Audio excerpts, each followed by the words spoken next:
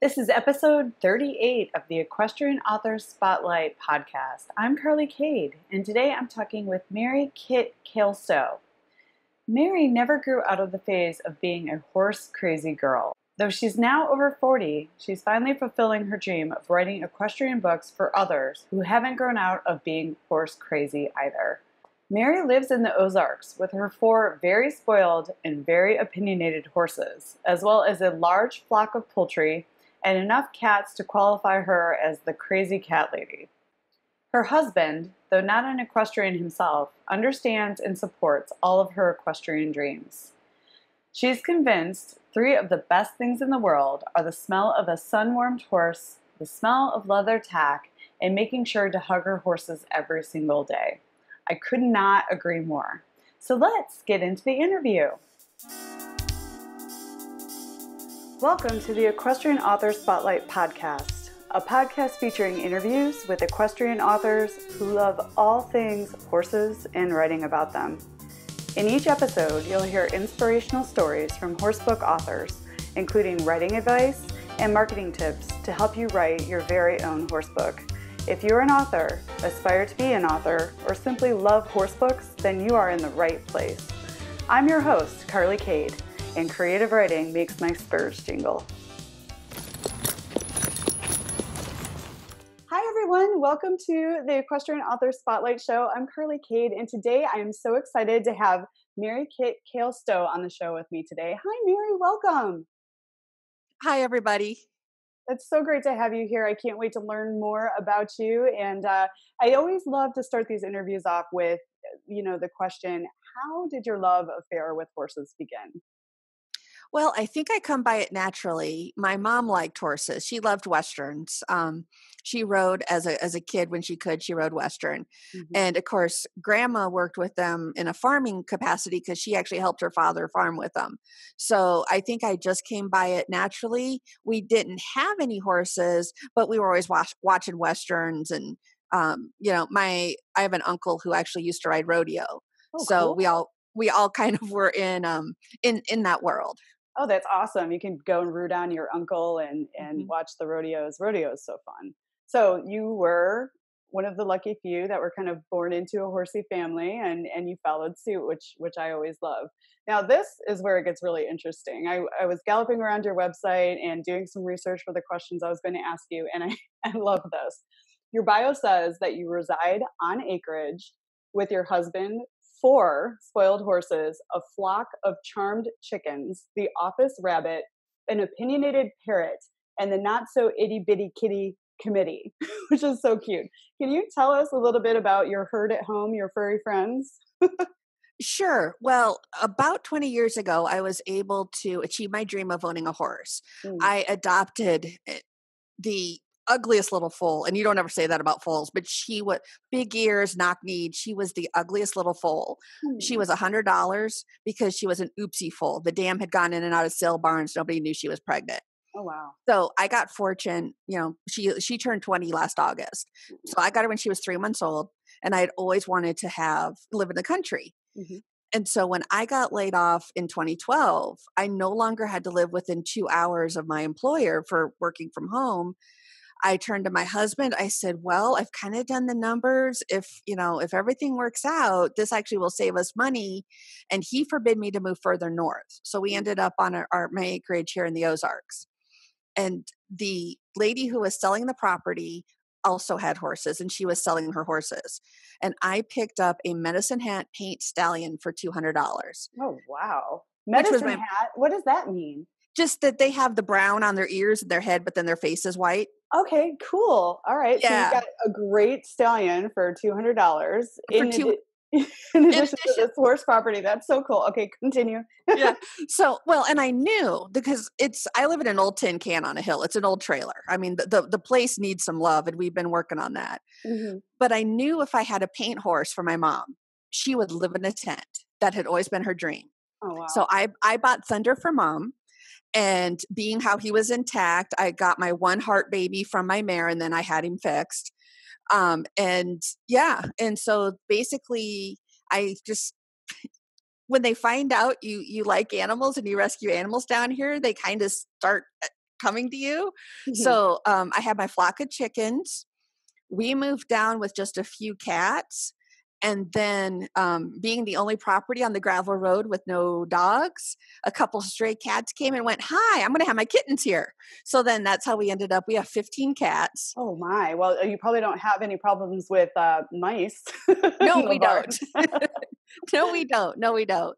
But yeah, so it's just, it's I got a bunny from an auction, $4. So I got the cutest little rabbit for $4, and he lives in the house at the moment. But yeah, he's the office bunny, and yeah, we just it's me, my husband, who actually is a city boy, so this is all very new to him. Oh, I'm sure. And good on him for embracing your love of animals. I also did Yes. this to my husband. I've all of a sudden threw him into a flock of fur babies. He's handled it in stride. And the parrot? Oh well, I Branyan is about 25 now, and so I've had him forever, and he's just a mouthy little guy. What do you want? What do you? Is that what he says? He says, "What do you want?" Yeah, except he says it far more rudely, but yes. Oh, I'm sure that's funny. And I heard that actually exotic birds like parrots can live to be like 80 years old or something. They live for like a really long time. Is that right? Yes, he is a Pionus. He's a smaller parrot. Hmm. So, but I should, if everything goes well, I'll have him. He's middle aged now, so I should have him by the time I reach Social Security age. Oh, wow. So you said that your mom preferred the Western discipline. What do you ride with your horses? I don't ride. I had a bad fall as a teenager and never Mm. quite got back into the saddle, so to speak. But when I did ride, I rode English. And if I were to ride again, I ride English. I wanted to do 3-day eventing until the Mm. bad fall. Hmm. But probably now at my age, I probably would do dressage or maybe look into things like working equitation. Hmm. Um, maybe a little jumping, but nothing too crazy. Okay. Yeah, that makes a lot of sense. And that's a really interesting point you just made because it's not always about riding the horses when you have horses in your life. It's often about the relation, well, it's mostly about the relationship and the connection and the meditative kind of experience they offer, just having them and taking care of them and having them in your life. So it's like you don't have to ride to appreciate them. And then also which we're going to get into here in a little bit, I'm sure their presence inspires the writing work that you do. So we Oh, can, yes. yeah, I'm sure we'll get into that a little bit. But I wanted to talk really quick about, I understand that you always wanted to have horses at home and you wanted to have land, but you took the plot twist of being laid off and left Iowa to live your dream in the Ozarks. So tell us about this journey. Why the Ozarks? I mean, because it's like I don't know a whole lot about the Ozarks, but there's all these stories and there's that show on Netflix. It's like, is it what is it like? Talk to us about, why the Ozarks. And then, tell us a little bit about what it's like to live there. Sure. Well, I live on the Missouri Arkansas state line, or Mhm. as I affectionately say, close enough to hear the banjos, far enough away to get a head start. So, I like that. yeah, I can literally see Arkansas from my house. Okay. So, really, it was a combination of things. My husband is not a winter person, so he forbid us to move any further north than central Iowa. Mm. Then the second part was I actually had a dream that we bought land on eBay and moved to the Ozarks. Wow. And I was like, well, you could buy everything on eBay. So I went down there and I found our original property of 5 acres, 5 acres of trees, no electricity, no running water, nothing. Mm. And we still have it. There's just a cabin on it. But we would come down twice a year and camp. And Mhm. we just fell in love. It is so beautiful down here. So we fell in love with the scenery and the landscape and just how beautiful it was down here. And then it's cheaper cost of living. So then, that was the other part of it to move down. Mhm. And then you got your dream. You have the horses there in your backyard Yeah. and you have a bunch of furry friends and you're living the dream. And then you said before you worked remotely. Now you're working, you have a corporate job where you go to and then you're also an author, is that right? That is right. Yeah, I'm actually coming to you from the break room where I work. I work for a small company that does some software work. I'm Mhm. I'm a help desk monkey. I'm a IT technician. And so that's what I do for them. And then on the side, I run My Author Home, where I do editing, author websites, book formatting, all that techie stuff that I just love to take off of other authors' plates. Oh, that's great. Talk to us a little bit more about the services you offer. And what is the name of your I guess we can't really call it I don't like calling it a side hustle, but it's like your dream job, right? That you're building on Yes. over here. Yeah. Yeah. So it's called My Author Home. Hmm. And the website's just myauthorhome.com. Hmm. And basically, I'm a geek.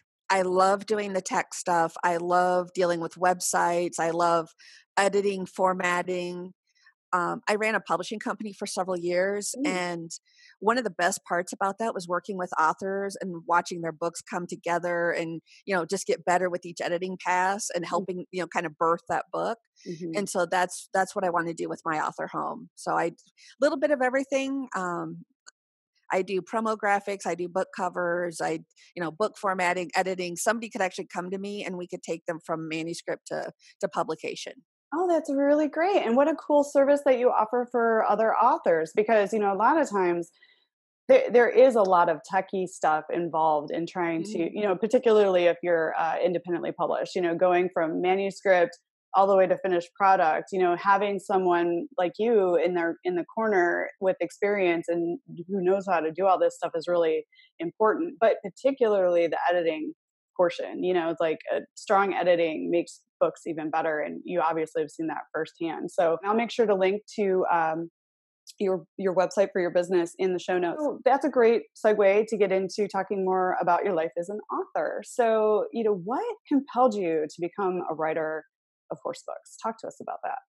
Well, I come from a very bookish family. Mm. My great grandma read, my grandma reads, not so much now because of eye stuff, but my mom read when my mom had diabetic complications for her eyes. She got hooked up with the Library for the Blind and audiobook, so she listened to her books every night. Mm-hmm. So I just come from a very bookish family, and I made the big decision at about the ripe old age of 12 that I was going to work on a horse farm and write books as an adult. I like that. Yeah.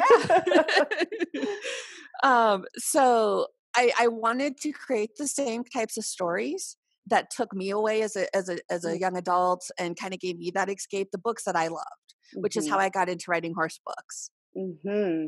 And what were some of your favorite, childhood reads as a horse girl? One of my favorite books is Dark Horse by Lynn Hall. Mm. And it was set on a racehorse farm. There was a bit of a mystery involved in it. There was another one. I can see the cover, the title. It was Double Standards, Mm-hmm. but it was again another one of those teenage angsty horse reads. I grew up on the original Saddle Club series, the Thoroughbred series. Mm-hmm. All of those books back in the late '80s, early '90s that I love to read. And then I got into fantasy because I saw Mercedes Lackey's book Magic Pawn, Mm-hmm. and there was a horse on the cover and a really cute guy. And I was kind of right at that age. I was like, I want to read that book. So that's how I got into fantasy. And Mercedes Lackey's her world of companions and Valdemar really drew me into fantasy then, which got me into Anne McCaffrey and the Dragon Riders. And so I write, the contemporary women's literature set at the barn, but then I also like to incorporate horses, unicorns, all the fantastical elements in my fantasy. Oh, that's so cool. So tell us about your books, about your different series, because you're writing a little bit across genre, but horses are still the main component to, or horses with horns, unicorns. I mean, it's the same. Like are parts of your story. So tell us about your books. Your books. How many books do you have? Um, Throughout my entire career, I have probably close to 100. That's Um, amazing. yeah, I, my first book was published. It was an erotic romance in 2002, Ooh. and yeah, many of that pen names works also feature cowboys. Of course, it's a good trope to use in the romance world. Mm-hmm. Um, but for Mary Kit Caelsto, I've got probably close to 15 books out. And I have what I call the Noble Dreams series, which is set at the barn, Noble Dreams. And it is the barn experience that I wish I had. It Mm. is a bunch of 30, 40 something women dealing with life, but also being very competitive in the hunter jumper arena. Oh, cool. And so this sounds like it's a series for more the adult side of things. Is that correct? That is correct. Yeah, it is horse books written for those of us who still love horse books, but are tired of reading about teenagers. I love that. Yeah. I mean, and there's actually more of us out there writing for horse books for adults than people know, which is part of the reason why I wanted to put this together. But yeah, it's like, as an adult who loves to read books like that about horses, I'm so glad, you're out there and my counterparts are out there. And I basically did the same thing you did. I wrote the book that I wanted to read because it wasn't out there. So this is really cool. I love this. Okay. So let's hear more about the books. Well, basically, it follows the set of four friends. Mhm. Um, the owner of the barn, Cora, her partner, Ari, and then her students, Sarah, Eva, and Linda. And each book focuses on one of the ladies and what's going on in their life. So it starts with Steady on Course, which is the story of Eva, whose husband gave her the ultimatum, it's me or the horses. Oh, I bet you that does actually happen in real life. Uh-huh. And of course, we know which one she chose because it starts with her at the barn. Aha. I love it. And through the course of the book, they reconcile. And Mm. actually, through the course of the series, he actually starts taking lessons and starts showing. And of course, that creates new tension in their relationship because she's like, hey, wait a minute, the barn was my space. Alright, that And makes now a lot you're, of sense. Yeah. yeah, it's like, wait a minute, you just, barged in on my thing. Linda was dealing with some infertility issues, with an over controlling, husband. Um, Sarah was, raising her teenage son by herself, Mm. and his father comes back into her life. Cora and Ari are kind of navigating their partnership as well as what they want to do on the equestrian side of things. And so, yeah, it's just kind of, it's almost like a soap opera with horses. I love it, and it sounds actually very real to life. I mean, these sound like things that people are actually often could possibly be dealing with. I love this. This sounds like the perfect series for a horse lover. It's fantastic. And then tell us the name of the series one more time, just so, and of course I'll link to them in the show notes so everybody can get to the books. But just in case people are like, "Ooh, what was that again?" It is the Noble Dreams series. Noble Dream series. Everybody Mhm. check that one out. So, and then you have a fantasy series as well, right? I do. I have a fantasy series. It's the world of the Museum, but everything's kind of standalone and loosely linked. And it actually sprang from an idea that I've been working on for about 10 years, which was an alternative history dealing with a world where basically if you envision Harry Potter, Mm. but instead of wands, they use musical instruments to create their magic. Oh, that's fun. Yeah. And so I am still, I'm not comfortable with that. It was a young adult book. It's not a genre I'm too familiar with. So I took the idea, moved it forward to modern day. Mm. And so now it's contemporary magic. So it's all happening modern day. And they use ham radio and the internet a lot to communicate. And so it's just a lot of, trying to navigate this world of magic and strange things Mhm. without, with dealing with the whole corporate, the organization is very, very old, very set in its ways. New things are happening. The unicorns show up, Pegasus show up, dragons showed up actually in something that I just completed for a box set. So it's like the world is changing and the old ways aren't working anymore, and so Mm. they're all trying to, navigate it and figure things out. And each character usually has a somewhat sarcastic animal sidekick. Oh, I love that. That's fantastic. I love the weaving of animal connection into Mhm. storylines. That sounds exactly like what you're doing. I love that. And the name of that series again was? The series doesn't really have a name. They're all books of the Museum, but they're Okay, all under the same pen name. got it. And you write those under Mary Kit Caelsto also?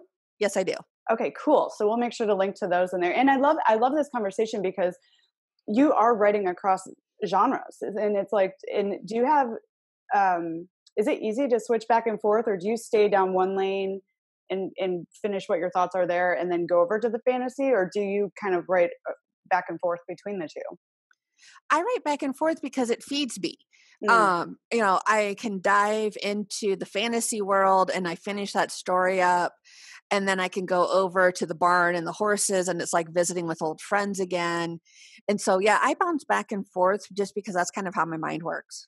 Yeah, yeah, I like that. I like that too. That makes a lot of sense. Like I was telling someone before, like I like to follow the muse. It's like whatever is kind of inspiring me at the time, that's where I'll go, because I think that's where my creativity wants me to head. So it sounds like you're a lot like that. Like today I'm going to the barn in my writing, or today I'm going to the fantasy in my writing, because that's where my head, my mind, my muse wants to go. Is that yeah. Exactly. Yes. Awesome. I love that. And I was curious, what do you think, as an author of so many books, like what makes your books or any books like stand out from the crowd? Like why do you think people are compelled to read certain books? What makes them stand out? I think a lot of it are the books that speak to us. Hmm. So I started out as an erotic romance author. My mom was like, Woohoo! yeah, my mom was like, I don't know where that came from, but you write pretty well. Nice. You Yeah. got your mom in your corner. That's good. Yeah, I really did. But for me, I got burnt out on that because as Hmm. much as I love romance and I am slowly working a little bit of romantic subplots in, although, nothing beyond like PG-13. Sure. They look longingly at each other and that's about as far as it goes. But I started feeling very constrained by the actual, just the stories. And they all felt the same. They all read the same to me. And I know that's not the case. I know many wonderful romance authors, Hmm. but they weren't speaking to me and the experiences that I was having or wanting to have. Hmm. And that's why I started writing the horse books. I finally decided that I would follow my muse. I was Hmm. like, forget it. I'm going to write what I want, see what happens. Hmm. What's the worst that could happen? Well, they won't sell. Well, we'll try again. Hmm. so Yeah. I, yeah, so I think that's it. I think people are looking for stories that speak to them. Publishing with the publishing company is wonderful, but I think in many ways, because we all like the stories that speak to us, it can become very homogenous Mm. when you work with the publishing company. And of course, having run a company, you want things that will make you money. Hmm. You may love a book, but if it doesn't sell, then that's not doing you or your authors any good. Hmm. So, yeah, I think that's where self-publishing really comes into play, and the more you get readers and finding the books that speak to them, and the more that you get authors writing what speaks to them, then the better. I think it's good for all of us. Hmm.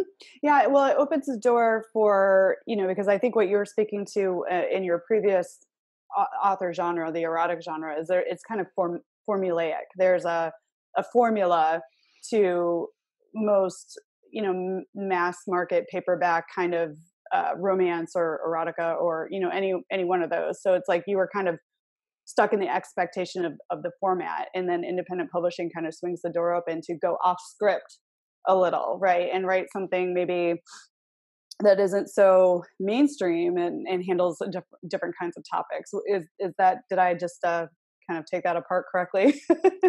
You did, yeah, because with romance you have to hit the beats that the readers want. There Mm. has to be a happy ending. At some point there's going to be the big kiss with the music in the background. Hmm. Um and it even happens like in TV. So um the last episode of Batwoman, my Hmm. husband and I were watching.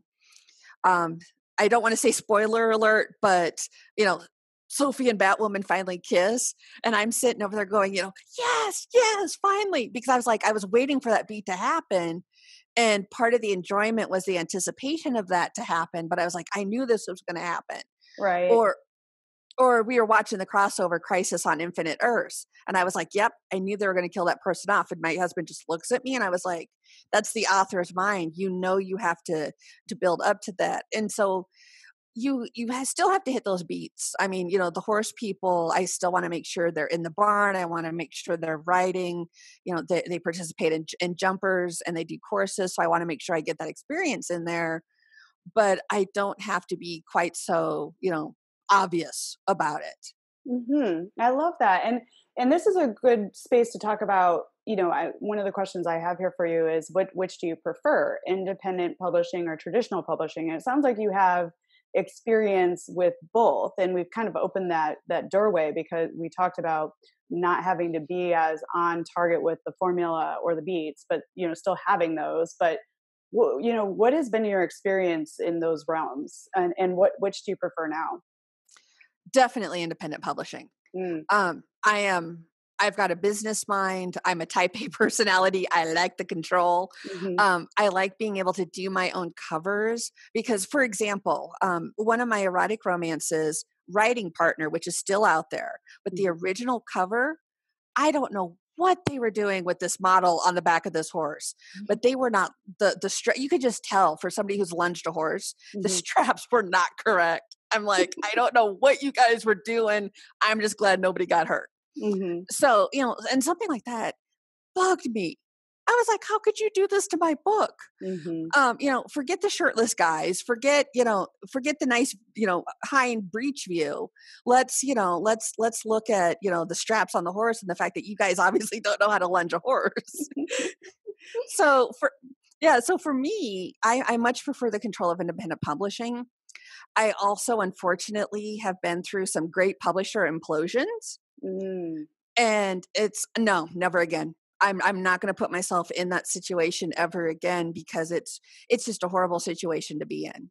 Talk to us a little bit about the implosion. Like, well, what happened? It sounds obviously like it was pretty dramatic experience for you, but like, what did they dissolve the business, and then you don't know where your books went? Like, what happened in there? Basically, what some unscrupulous small publishers do is they start not paying the authors that they think they can get away with. And so Oh. then they pit the authors who are getting paid against the authors who are not getting paid. So I've been in a couple situations. In all cases, I'm very fortunate. I got all my books back. If the publisher goes into bankruptcy, the author usually does not win. They usually don't get those books back. So in all cases, I was fortunate to get my books back. They've all been self-published, but it's the not knowing that really bothered me, and the fact that because they start to do it on the sly, that it's very much, oh well, obviously you did something bad, so that's why they didn't pay you. And it's like, this is a business transaction, guys. hmm you know and so yeah, I've been involved in a couple publisher closures that kind of happened suddenly, but then I've also been involved in, oh look, we're just not going to pay you anymore. Wow, that's an uncomfortable place to be, particularly with your creative work that you poured your heart and soul into that sometimes takes years to complete, and then you don't know what's going on. So it sounds to me like they were withholding payments from you for no reason. Well, they didn't have money. That was the reason. Ah, I They got it. they they did not have the money to pay. What you should do, and I say this as somebody who ran a publisher for almost 10 years, and Mhm. the reason why I closed my publisher is because I was realizing in this new world, there was nothing I could do for my authors as a small publisher in the Midwest that my authors couldn't do for themselves As independently published as authors. independently published authors. And I just didn't feel right to me to Mhm. take half of their royalties Mhm. when I knew that, I didn't do, Book Expo America. I didn't, there was no bookstore presence. Mhm. There was no big marketing presence that, people couldn't do on their own. My Mhm. my contacts were their contacts. And so I decided that, to honorable about it, I kind of saw the writing on the wall, Mhm. and released everybody that, we're all still good friends. But when you publish, you're supposed to take that money and put it in an account and not touch it. Mhm. But obviously when publishers are having cash flow issues, that sometimes isn't possible. And then that's what leads to situations right now, that happen. That makes a lot of sense. But what I love too is you had a lot of integrity. You closed the publishing arm. You talked to the authors that you were representing, and you said, you can do this. But then what you did with that is you started up your other business where you are in the business of helping authors complete from manuscript to final distribution. So you're still in that loop, but you're like helping them in a different way than you were as the publisher of their books, which is wonderful. you turn that knowledge into something differently that aids the independent author. Exactly. And what I do is, basically I hold authors' hands. Hmm. There are publishing services companies out there that say, well, if you pay me X amount of dollars, I'll do all this for you. But there's no control there. There's no, in my case, authors choose me to edit their books. I'm not going to farm that out to anybody else. Right. So it's a nice service that I offer without, again, being all transparent. I'm transparent, I'm upfront. Hmm. So it gives them the control over their creative product, because yeah, I have helped so many authors over the course of my career. um you know you know my publisher just did this, what do I do? Here's a Yeah. hug, here's some chocolate, okay, here's a plan. um so yeah, keeping control I think is so important, because the industry is changing too fast to sign your rights over to Mhm. somebody who may not have your best interest at heart. That that's great advice. And then, adding on to that, so say what so what I love about your business too is it sounds like it's very collaborative, and you take what's important to the author and you have a conversation and you work together in that realm, which I love, but you're also there for sharing advice. But what would you say there's a new author just finished their manuscript, getting ready to look at, do I query traditional publishers, or do I go the independent route? What would be your advice to someone just starting out and starting to dip their toe in the water? What would you say? Well, to paraphrase my parrot, what do you want? Because that's the question. There are people who are like, I wrote this book, I just want to turn it over to somebody, I can deal with the edits, but let them worry about everything else. And then there's people like myself, who are a little high strung, I'll admit it, a little type A controlling, who are like, no, I don't want to be stuck with the cover I hate. I want to make sure that I know what's going on, who are more take charge. Hmm. Um, on one hand, I would say don't worry about the money, because there are people who would tell you that in order to self-publish, you have to spend, thousands of dollars on an edit. For the record, I don't charge thousands of dollars. They the money is almost secondary to what makes you comfortable, because one of the things that I have found both personally and professionally is that if I'm not comfortable with the situation, if my head isn't in the game, um, then my creative work is going to suffer. Hmm. If you're dealing with the publisher and the publisher is just they're just tough to deal with, that's going to be the book that you're like, yeah, whatever, except the edits were done. Just get it off of my plate. Let me go focus on something that makes me feel good. Hmm. And you can still do that while being professional. And so my advice would be to figure out what you want first. Are you the type of person who's willing to dive in, to take in all the knowledge, understanding that there is no one true way for publishing at all? So all the people that are selling you systems and selling you classes are selling you what works for them, and you're not them. So, take what works for you. It's just like the editing advice. Take what works for you, discard the rest. Hmm. Once you figure that out, then you can start to look for, okay, this is how I want to do this. And in the end, just don't let anybody make you feel bad about your choices. Well, that's great advice. And and I like a parallel to that is it sounds like you're asking people to educate themselves too. Like no one way is the way to do it. Educate yourself and kind of put the program together for yourself, because there is a lot to know, and there are people like you to reach out to that can assist people as they're moving through the process, and it's one step at a time, because if you look at the whole thing, it can seem overwhelming, but it's just one step at a time, and then reach out to people like us who are here to help. You know what I mean? Would you agree with that? Oh, very much so. Yes. Hmm. And I love that you have so much knowledge, obviously, from all your experience and having done so many books yourself. Like, how do you reach your readers? Like, is there anything special you do to reach your readers and then bring new readers to your books? For me, the big thing is to be real. Mm. Um, and I do that for a couple of reasons. One of which is, um, so you mentioned, that, there's other ways to work with horses. And I often describe my horses as my 1,000-pound Barbies. I go Mm, out there, I brush them, I make them pretty. But I do that for my own mental health. I have some health challenges. mm. I have a chronic pain condition, and which is why I don't want to fall, frankly. So that's why I stay on the ground. Makes sense. um, and so I'm real because I'm trying to talk to readers who do not see themselves represented in fiction. Mm, Now, my horse books are the dream. I had a lovely barn when we lived in Iowa. They were just the best people. The trainer was wonderful. And I'm trying to bring that experience to readers. But like when it comes with my fantasy, many of my characters have disabilities. mm, Many of my characters have, you know, one of my characters has rheumatoid arthritis, for example. mm, And she's like, how are you expecting me to do all this, when this is what I'm dealing with? I've had another character who has multiple sclerosis.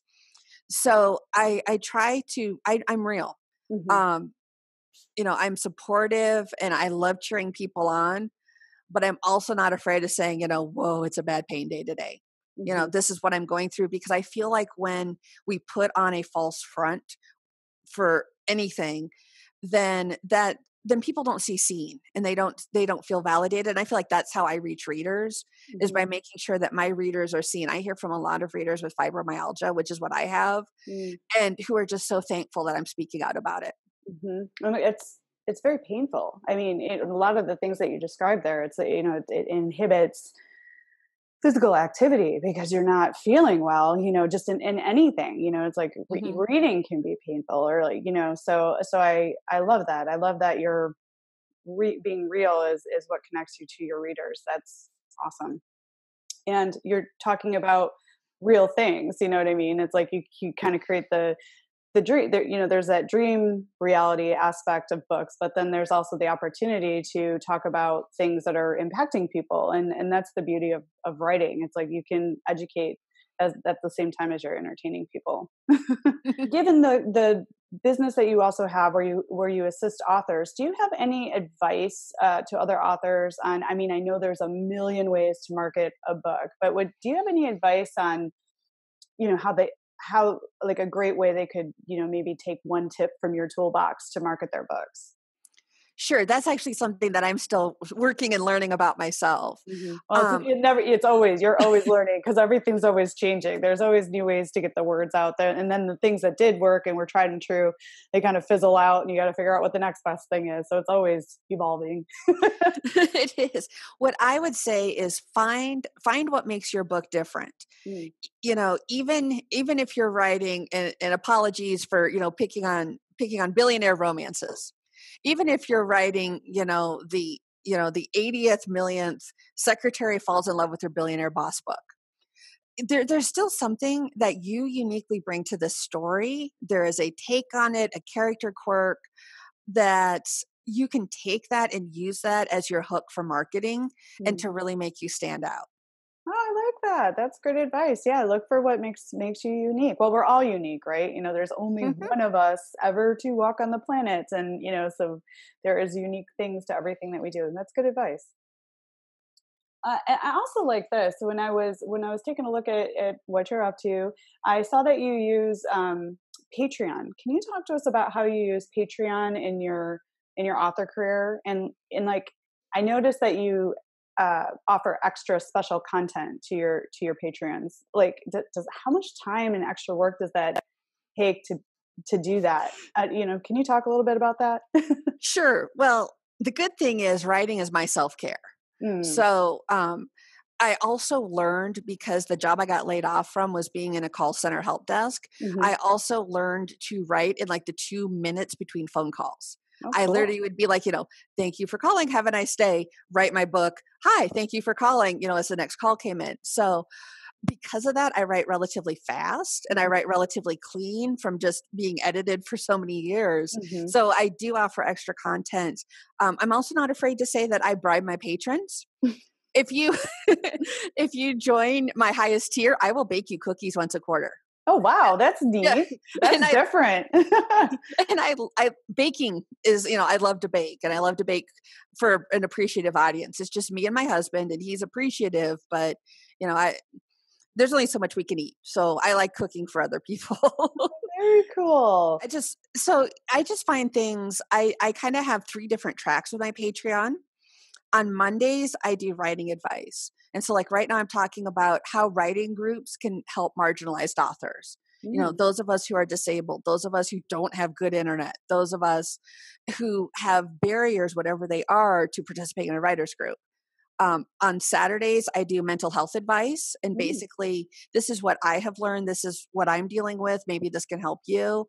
And I offer free stories in a way to kind of boost my productivity, because then when they're done, I will offer them for sale. But my patrons get to read them as they go, and they get to read them, as they're being written. So they'll get them first. Well, that's really neat. And then, for people listening in who may not know what Patreon, can you talk a little bit about what the platform is, and then how did you decide or discovered or decide that this was something that it sounds like it's working for you, so can you talk a little bit about what it provides you?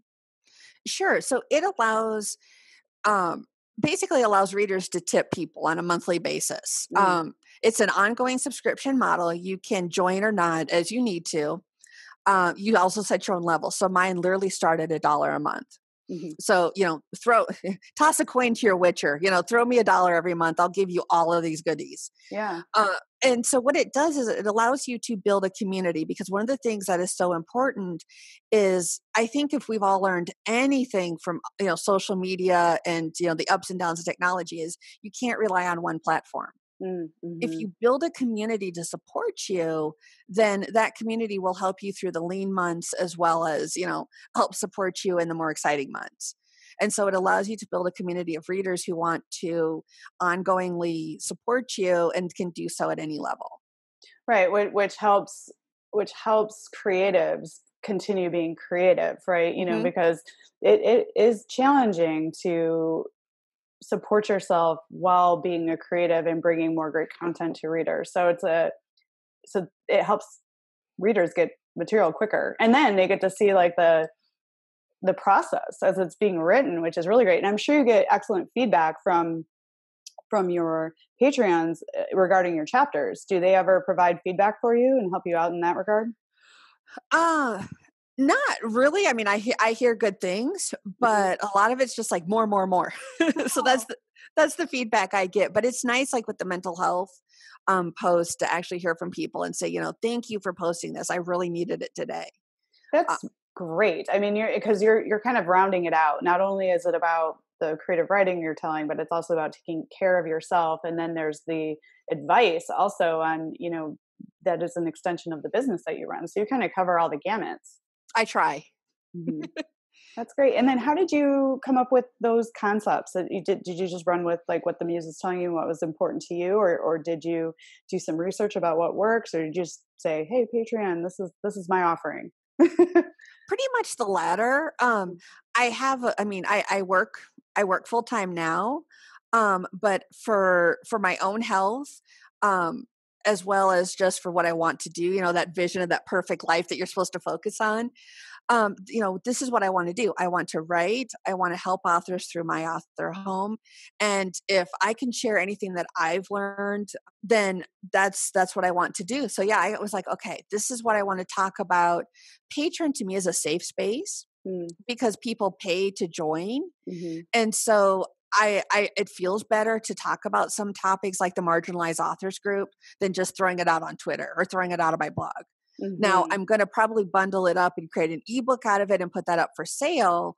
But while I'm kind of working through the thoughts and working through the processes, it allows me to kind of create a safe space where I can do that. Well, that's cool, and I love it. And you're creating content in specialized content, but then it's also has potential to be a bundle later Mhm. after. It's still useful. It's just like an outlet here. It provides value for your fans, but then also it becomes potentially a product, in a few months or what have you. That's great. I want to ask you too. You also use another platform called Ko-fi, which I have not heard of before, where readers can buy you a coffee. I haven't heard about Ko-fi. Can you tell us about what that is and how you use it? Ko-fi is designed to be just basically a one-off platform. It's a Mm, tipping platform. Mhm. And coffee is kind of a universal term. We all kind of know what buying a coffee is like, $3, $4, $5, $7. But yeah, it's basically designed to be a tipping platform rather than just going to somebody's PayPal. Mhm. But I used it this last winter actually. My mother passed away and I lost my income because I was getting paid to take care of her. So Oh, I I'm used so it this sorry. last winter to kind of crowdfund and make sure I could buy hay for my horses. That was what would, make my life better, is to have my stockpile of bales. And thankfully we haven't had a rough winter here. Mhm. So I've got lots of hay.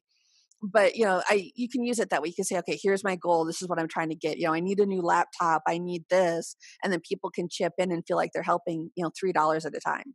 That's lovely. And I'm so sorry about the loss of your mother. That is never an easy experience. And I'm so sorry. And thank heaven for Ko-Fi, because look, it got you the hay through the winter, right? Yes, yes. And thank you for being so open and sharing all this experience with us. That, I mean, you have so much. I'm curious, is there anything your readers might be surprised to learn about you that they might not know? Like, can you do a reverse jump kick or something? No.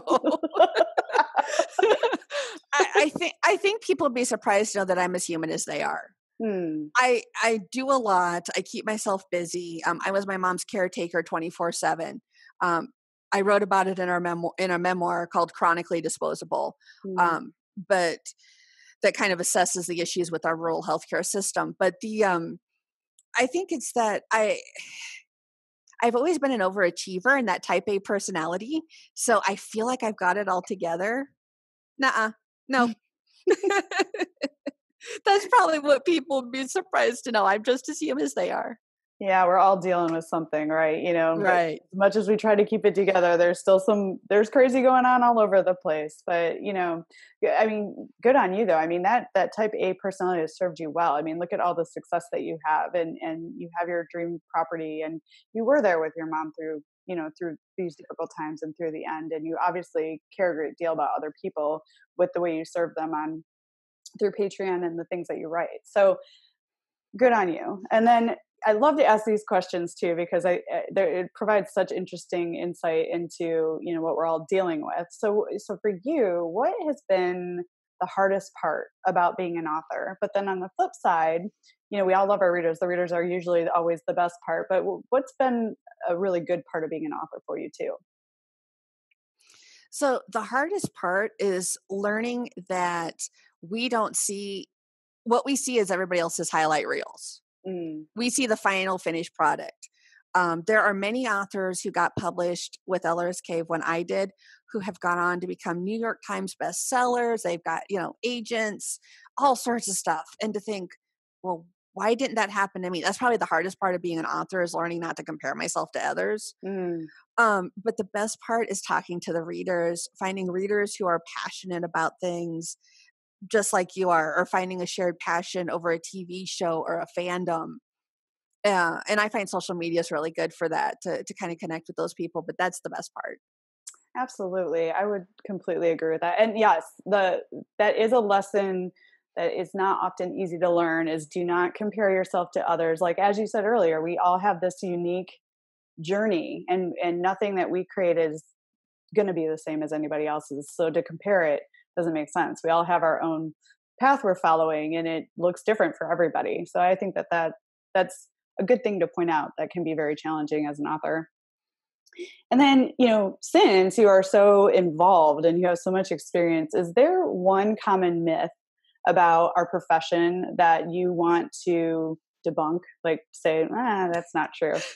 Oh, there's so many. I would say that self-publishing is only for books that couldn't get published otherwise. Mm, yeah, that is a myth for sure. And do you want to expand on that at all and talk more about why you think that myth is out there? I think because I started in the days where we had to explain to people what ebooks were, Mm, and the days when, print on demand meant vanity. You were going to, iUniverse or somebody. So I have seen it all. hmm Um, and I think part of that is that back in the day, when I was a kid going 2 miles uphill to school both ways, they, With you no know, shoes and with no 10 shoes. feet, 10 feet of snow. Yeah. Back in the day, I mean, really, if you had very limited options to be published through a publisher. And if you couldn't, then it was just seen that your book was bad because there was not the transparency. Where Mm-hmm. today we have, agents and editors on Twitter going, I see so many books I love. This is why I had to pass. And learning that, the gatekeepers maybe were not keeping the gates that they wanted to, but the gates that they were told to keep. That, their publisher said, okay, 50 Shades of Grey sold. This is why, now I want you to acquire more like that. And people not realizing that today's trends actually were acquired, a couple of years ago. Mm-hmm. So Absolutely. yeah, I think it's just as the industry has evolved, there's become more transparency, but there's still, some of those myths that hang on. Mm-hmm. Absolutely. And, and as an independent author, when we all kind of band together, learn from each other, talk to each other, and put out the very best products that we can, from editing all the way to cover design, that is the best way to keep improving. That independent publishing is incredible. I mean, there's so Mhm. many. I mean, and actually, it's funny you mentioned 50 Shades of Grey was originally an independently published Ex- book before it mhm. got picked up by a traditional publisher and then became a movie. So I love pointing that out too, right? Definitely, yeah, and that's why I kind of use that because we are on the forefront of the trends. Hmm. There's been a lot of talk about diversity in literature, Hmm. and it's like, okay, well, here's all these authors, who write all the different things and write their experiences, and we really were out there, kind of, building the trail for everybody to follow. Hmm. That's great. And thank you for sharing that with us. And then, so I also like to ask this question: what's next for you? Like, what are you curious about now? I mean, you've got so much going on, but like, where do you see yourself going with your writing or with your business, helping authors? Like, what's up for you? What's next? I want to make an immersive experience for my fantasy world. And what I mean by that is, um, I talk about the Radio Arcanum Times, there's kind of the newspaper for the magical people. Hmm. So I actually want to put that out. Oh, cool. I'm geek enough that I reference these, textbooks set in the magic world. And one of the things that I wanted to do ever since I had the idea was make a role-playing game, a D&D type game out of this world. And so it's like, I want to write these textbooks for my magical world. So, if people want to learn more, they can. If not, it's just kind of a vanity project for me. But that's, I want to write, the ethics of magic and, put that out for people, or, magical creatures in our universe sort of thing. Oh, And, that's neat. and start doing that. I mean, it's all kind of on the back burner. The biggest project I have coming up is Muse Happens. And Muse Happens is an offshoot of all of my advocacy and coaching work, where I want to talk to people like me, like, probably like you, like anybody else who is trying to juggle life and writing and, even, health and health issues. Mm. And, I don't want to say I'm a coach. I don't want to be like a life coach, but I want to be your mentor. I want to help you. I want to provide a safe space for you to work through things and to try to, really see that it's okay. It really is going to be okay. Hmm. Well, that's awesome. And then, so Muse Happens will be like a service that you provide. Like, what's your vision? Like, how do people get involved with that, or it's still not out yet? It's not out yet. It's I want to do classes, services, books, little one-on-one work. I'm still playing with it in my head. I'm still trying to see, what we want to do, and I'm trying out, like, through my Patreon, through the mental health advocacy and that, Hmm. different pieces, like, okay, I want to talk about this. I want to talk about, other aspects of things, and just kind of see what happens with it. That is really cool. I love that. So it's almost like an expansion of the services you kind of already offer, but offer that safe place for people in support of them in achieving their dreams. Does that sound right? That does sound right. Yes. Thank you. Very cool. And then, with your IT background, it seems like you would be able to create that immersive experience that you're talking about. Like that, I love that too, because that just takes the fantasy world one step further and really gives an experience to your readers. Like, and I imagine Patreon's going to be a great place for you to try that on with your readers. Exactly. Yeah. I'm currently working on a story now that I'm going to release in a few different places, Mm-hmm. for $1 a month subscription sort of thing. And yeah, just experiment with it. But definitely using my geeky background to see what I can do and how to make that work with some other tools that are out there. That's so exciting. Thank you for sharing all that with us and like what you're curious about. I think the future sounds really bright for you, Mary. Thank you. Yeah, it's awesome. And we'll have to do a little follow-up and talk more about, Muse Happens when you have that available, because I love this space to be a resource for authors too, to find other authors that are helping other authors and helping them achieve their dreams. So we can talk more about that when you've got your service launched. But for now, would you share with people where people can find you and your books and your business? Sure. So the author business is myauthorhome.com. And where they can find out more about me and my books is my website, Mary Kit Caelsto, CAELSTO.com. I'm on Amazon. I've got an Amazon page. My Twitter is at Charmed Ozarks. I have Facebook, which is my page at Mary Kit Caelsto. I write on Medium as Mary Kit Caelsto. So I'm pretty much everywhere. That's amazing. And I will be sure to link to all those places in the show notes so they can get straight to you and your resources. And I'm sure everything links out from your website as well. That's wonderful. And, thank you so much for the gift of your time today. I love hearing what you're up to. I love it when authors unite, and you are completely supporting our community. And that is so wonderful. And I wish you tons of success, Mary Kit. Thank you so much for being on the show today. Thank you. Thank you for having me. Thanks for joining us this week on the Equestrian Author Spotlight podcast. I hope you enjoy these Q&A sessions with wonderful equine authors who love all things horses and riding, just like me. Visit my website, carlykadecreative.com, where you can read the show notes, and make sure you never miss a show by clicking the subscribe button now. This podcast is made possible by listeners like you. Thank you so much for your support. Want a free guide to secrets of horsebook authors? Gallop over to carlykadecreative.com/wisdom to have author advice delivered instantly to your inbox.